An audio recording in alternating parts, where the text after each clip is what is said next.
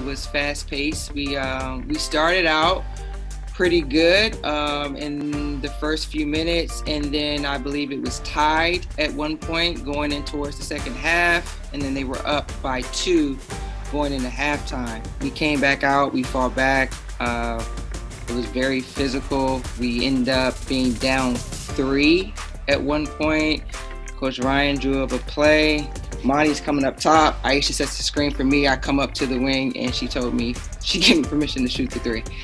We had a really good core of girls, and they were like family. So we still have those ties to this day, which I think is extremely amazing. And that's the importance of sports in general, that you're actually creating family ties and friendships that are going to last you a lifetime.